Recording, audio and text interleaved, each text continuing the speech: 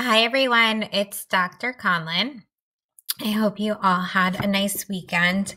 So, today I'm going to continue with toddler and preschool nutrition from chapter 10 of your textbook. So, this will be toddler and preschool nutrition part 2. The content we covered last week is part 1. And this lecture, the part 2 lecture, will be divided into 2 parts per video recording for your convenience. So,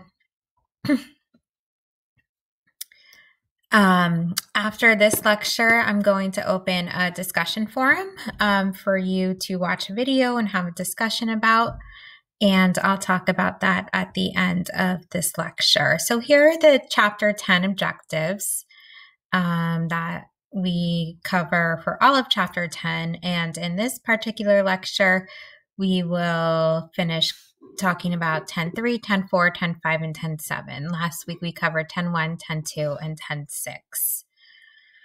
So these objectives focus on strategies to encourage toddlers and preschools to have a wide variety of foods in their diet, thus promoting healthful eating and helping to ensure nutritional adequacy, which we know is important to support their growth.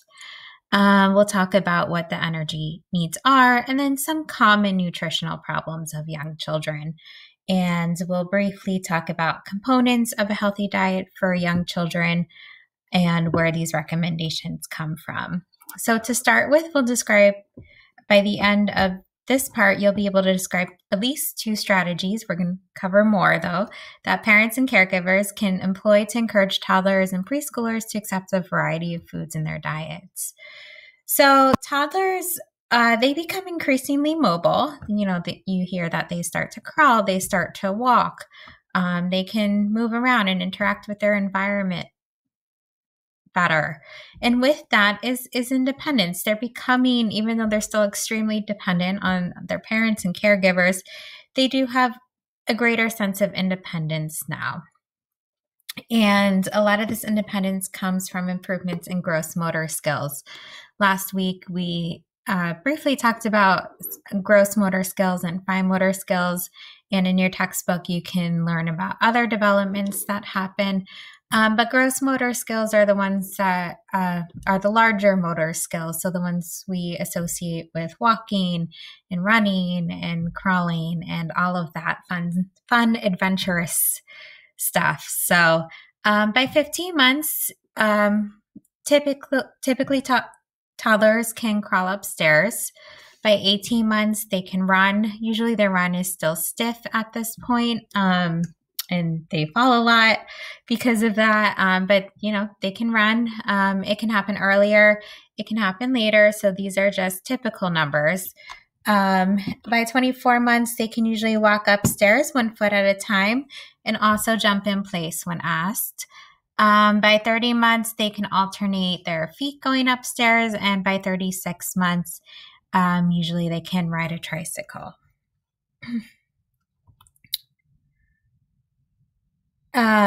So these are all wonderful. It's so much fun to play with toddlers and to watch them grow and to learn about their environments. But with these developmental leaps, it's important to keep in mind they have no sense of danger really. So maybe they can ride their tricycle, but they don't understand that they can fall off of it and get hurt, especially if they're going really fast down a hill. Or at the 18 months when their legs they still have a bit of stiffness to them. So they start running and running and running and they're so happy. And then all of a sudden they fall, right? They didn't see that fall coming. But as the parent or caregiver, of course, you kind of expected that to happen because it's normal. So just keep in mind that they don't have a sense of danger. So it's really the role of the parents and caregivers then to keep them safe during this time. So one of the reasons why it can be more tiring time for parents because they have to constantly watch their toddler. This is when it's recommended to childproof a home to help prevent them from getting into things that could cause them harm. And the leading cause of death among young children is unintentional injury. And with these developments are also developments in feeding skills of toddlers. So with their physical independence, they also are developing eating independence. Around 9 to 10 months, some babies decide to, on their own, that they want to start weaning. So they might have a disinterest in breast or bottle feeding. Not all babies wean earlier. Some are happy and keep going. But there are cues that parents and caregivers can look for that are signs that the baby could be ready for weaning. From 12 to 14 months, usually they're completely weaned from a breast or bottle. For breastfeeding, culturally, usually 12 to 14 months is our norm. But of course, if we look at other countries, weaning anywhere between 3 and 5 years of age could be considered normal. More and more, we are seeing more moms keeping the breastfeeding relationship going until the child really is ready to stop. So I know I'm seeing more and more people breastfeeding until 2 to 3 years here in the United States, although it's still not the norm, but it is perfectly healthy and fine to do so. Around 12 months, a child can grasp foods, which is huge for them. It's also huge for a parent or caregiver because they can really allow the children to self-feed, which frees up some of their time. They don't necessarily need to sit there every meal and spoon feed or assist the child. The child is now grasping foods on their own, which is wonderful for everybody because the child has fun doing it too. A lot of them will really exert independence too. Some might even defy being fed by the parent or caregiver because they want to feed themselves. So this is also the classic like spaghetti all over the face age, right? Because the parent or caregiver is giving the child autonomy to feed themselves. And with that, there's going to be a lot of mess. But it's fun, and parents should be encouraged to just remember it's a phase and to let their child have fun and explore, because the more that they do so, they build up the skill, and then that skill gets less messier. And then ultimately there's really no mess over time, and that all comes with practice.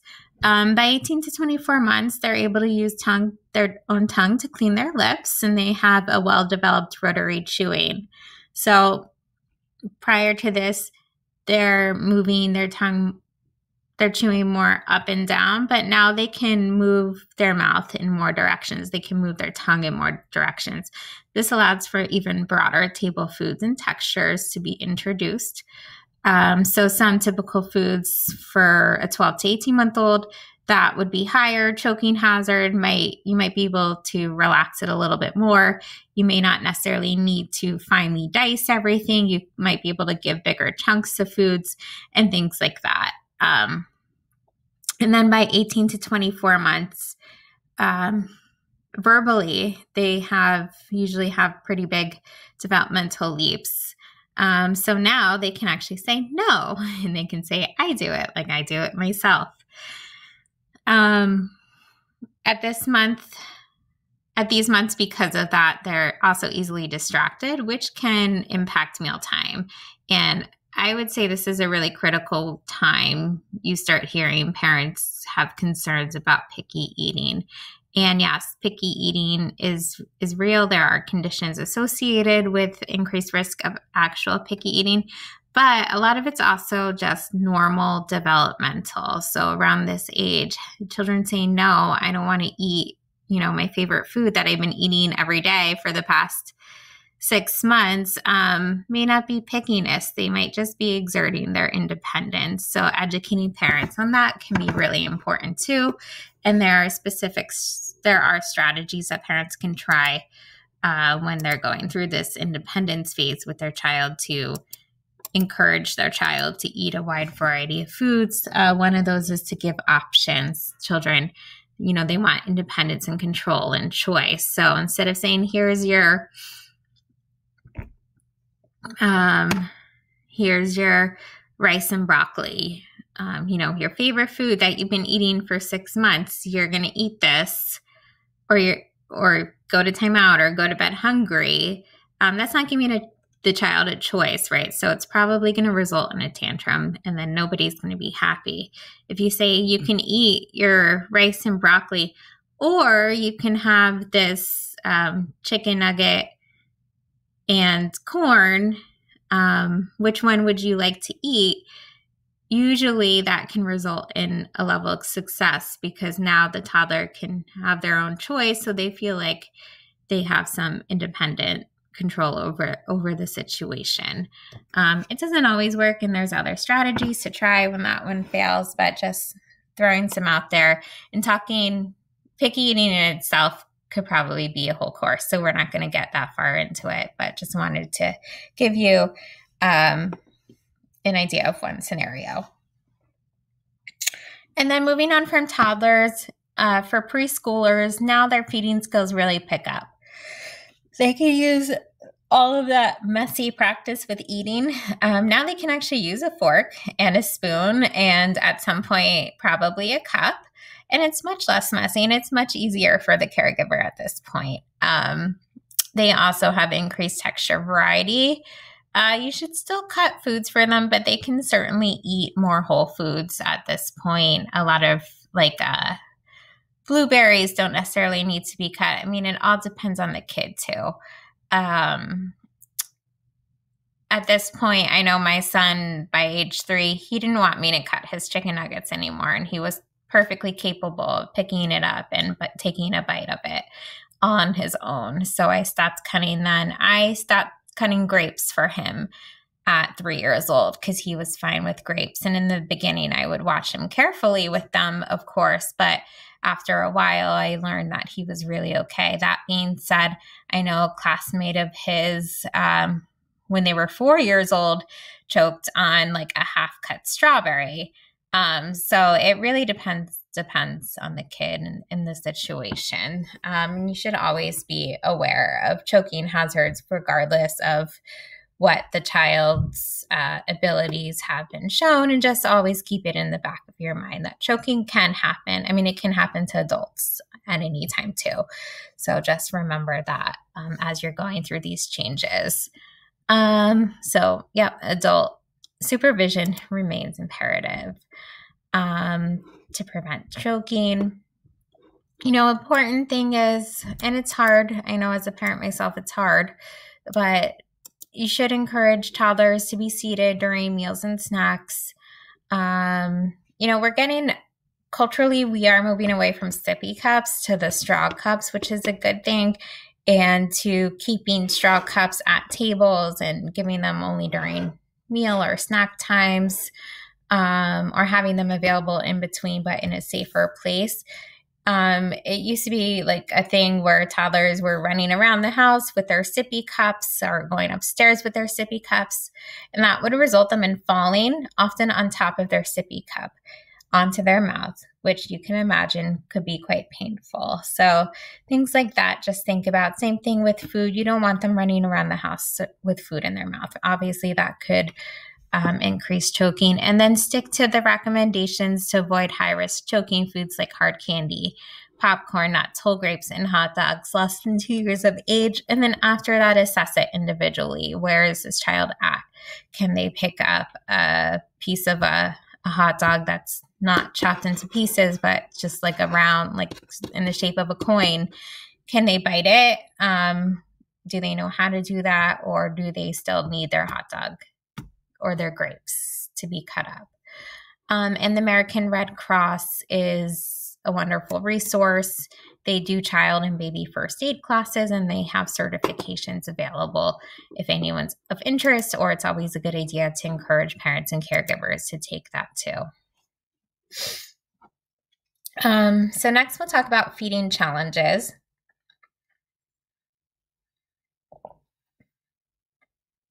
A child's appetite is related to their growth. We talk about how they have period of growth and then plateaus. and they adjust caloric intake to meet caloric needs. Caloric needs increase prior to those spurts because the body needs substrates. The body wants to have substrates ready to go for that spurt to support the muscle growth and development that's about to happen. And then slowing growth results in decreased appetite. This is often frustrating for parents. My child was such a great eater, and then all of a sudden he's not eating now. Like, that's actually normal. It's not necessarily picky. There's nothing necessarily wrong with them. If it is assessed and it is considered normal development, then that should actually be encouraged. Parents and caregivers should encourage this because it's the child learning how to regulate their own appetite and listen to their hunger cues based on their body's needs, which is a good thing. And one theory behind adult obesity is that adults who are obese as children somehow lost that ability or were taught to not have that ability to increase their own appetite. They were taught to finish their plates, right? What is finishing your plate doing? You're not listening to your body. What if you're really full and you still have a lot to go and you force feed yourself? That is going to throw off your ability to regulate your own appetite. Children do often prefer familiar foods. This gives them a sense of comfort and also control. And it's okay to offer familiar foods. And there are strategies to expand a child's variety of food intake, especially if they do have very particular preferences, such as always introduce a new food with a comfort food. So if a child really likes strawberries and you're like, I really would like them to eat another fruit like a mango. So give them their comfort strawberries and also give them a little bit of mango and say, make it fun. Here's a new food. What color is it? Let's taste it. Let's see how it is. So there are strategies for that can work really well. Young children often don't like their foods to touch or to be mixed. That's not necessarily pickiness either. That's also part of normal development. So fine, you don't need to mix their foods together if they don't like it. Doesn't mean that they're going to separate their foods forever. And there are nice sectioned off plates now that you can buy. A lot of them are silicone because they're safe and they stick to tables well so they don't get dumped over with the different sections so you can separate food.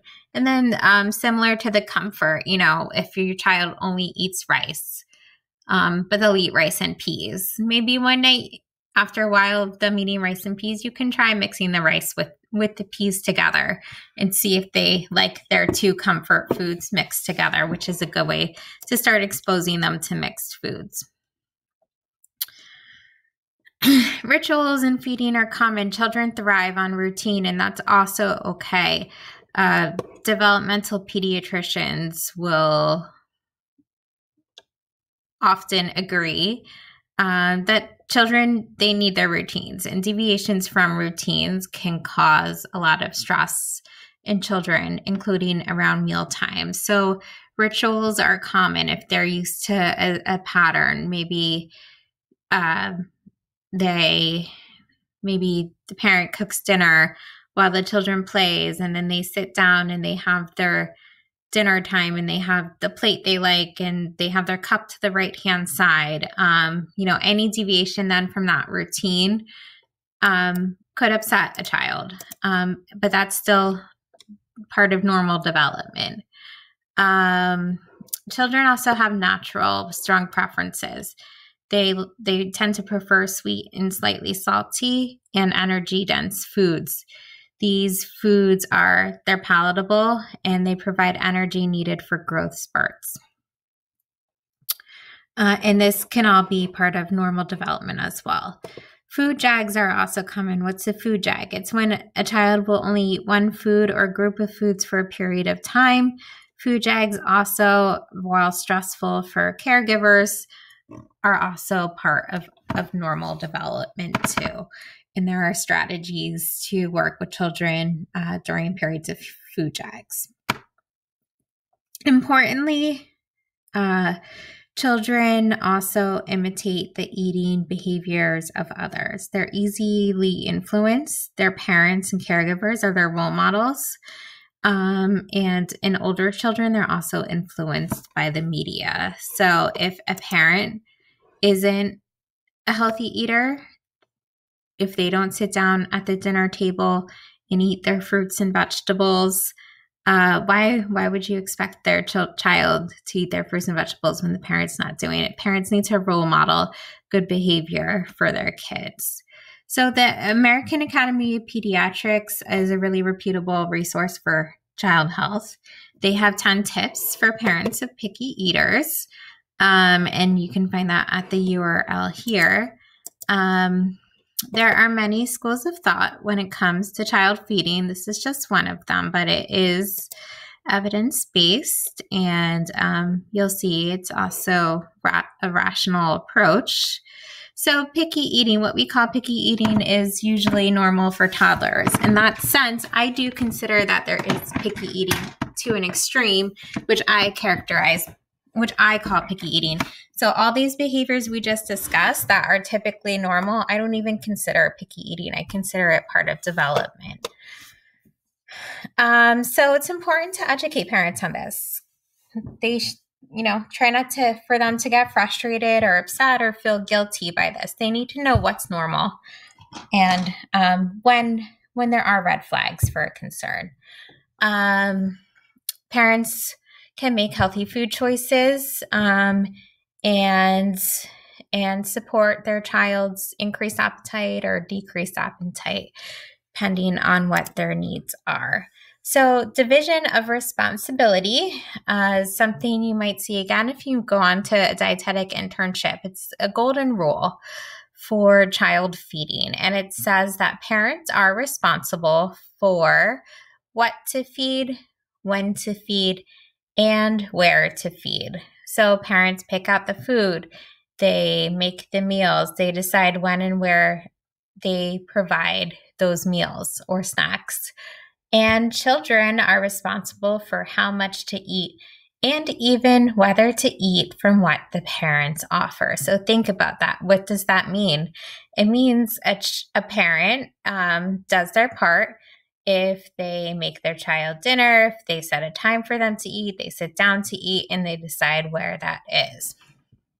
A child has a right as an individual human being then to go to the dinner table and decide how much to eat and even whether to eat. And perhaps there are consequences if they decide not to eat, like they don't get any other food options or snacks, or something gets taken away from them, or they don't get a sticker. But they can decide that for themselves if they don't want to eat. And following the division of responsibility, first, I like it because it takes away guilt, right? Like if a parent can say, you know what, I made this healthy lunch for my kid.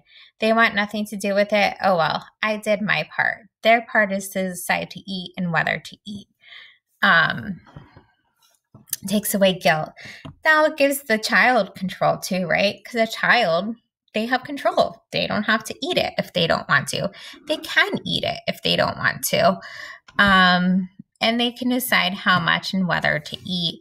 And not forcing a child to eat, not forcing a child to clean their plate will also allow them, again, to learn that regulation over their eating so that they can hopefully develop a positive and healthy food relationship that will be lifelong. Because remember, an emphasis in this course is that what children learn with food, with nutrition, with lifestyle, typically tracks into adulthood unless there's some meaningful, significant intervention that occurs.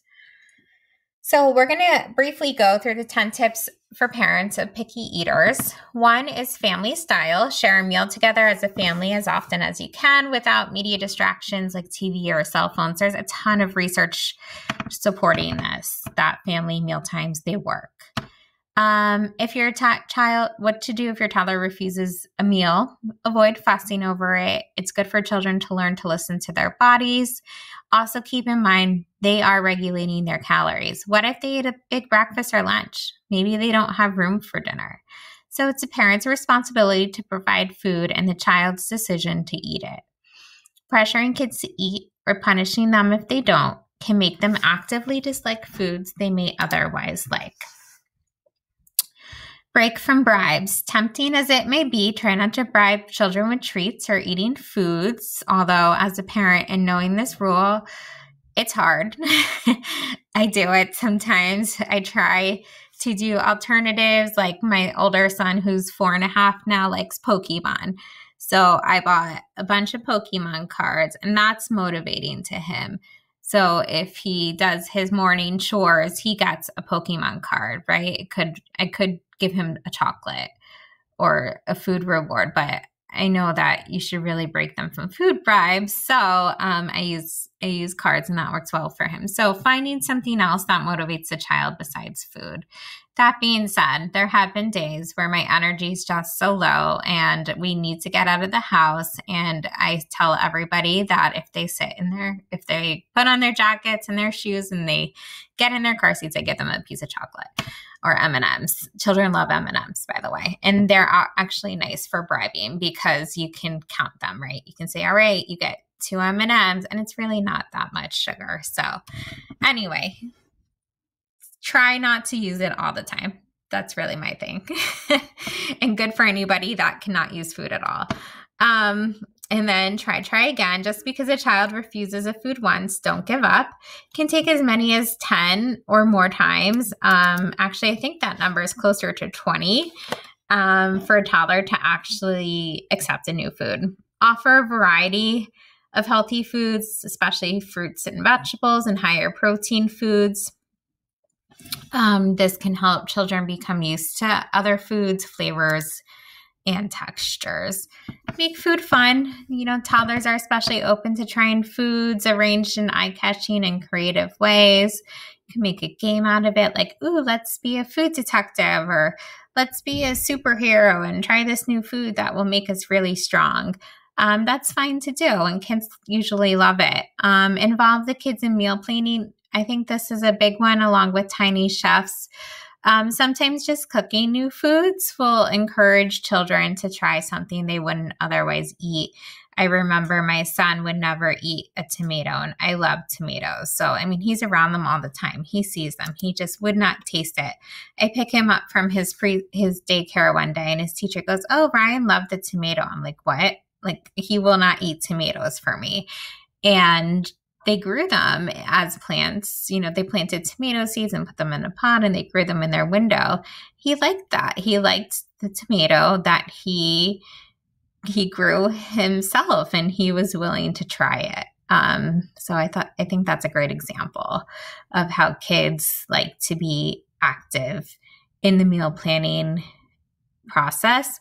And that's another reason why, school gardens or any type of gardening often is really great for exposing kids to food and increasing the variety of foods that they eat. In my plate, there's a nice table in your book, has different preparation activities for children by age, because keep in mind their abilities are going to be much different. A 2-year-old's ability to bake or cook is going to be much different than at 4. At 2, neither of my 2 kids could really crack an egg by themselves without getting shells everywhere. But now my 4-year-old's great. He gets really clean cracks. It's pretty impressive. He can sit and listen. So it is developmentally. There are different things you can do with kids. So I really do like that table. Number 9 is cross bridges. Once a food is accepted, there's what's called food bridges to introduce other foods with similar color, flavor, and texture.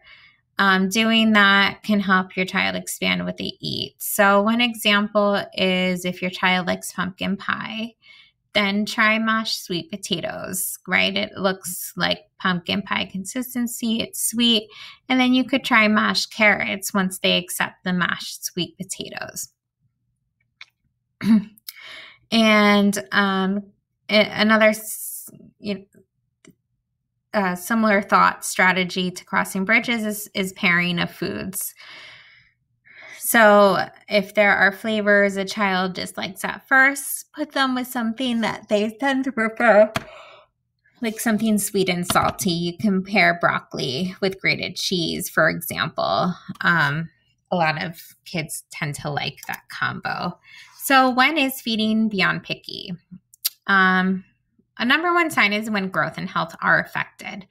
If they're tracking 50th percentile on the curve and all of a sudden you notice these food time or mealtime behaviors with them that are causing frustration, maybe on both ends of the child and the parent, and you see that their weight just dropped to the 30th percentile, that could be a flag for follow-up. If they have behavioral issues like extreme food refusal, if they have some anxiety or OCD type behaviors around food and meal times. Another sign is if these behaviors are at home and at school. If behaviors occur in more than one setting, that can be another flag that there is some developmental or behavioral concern that's worth following up.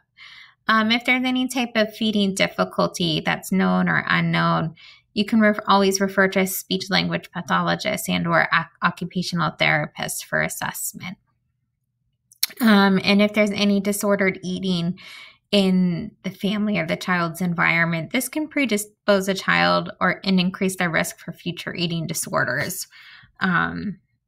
So just be aware of those, that yes, a lot of what we call picky is really normal. I don't even like calling it picky for that reason, because it just makes parents feel guilty and puts a label on it, right? But there is a picky eating, and there is a time when behaviors are of concern.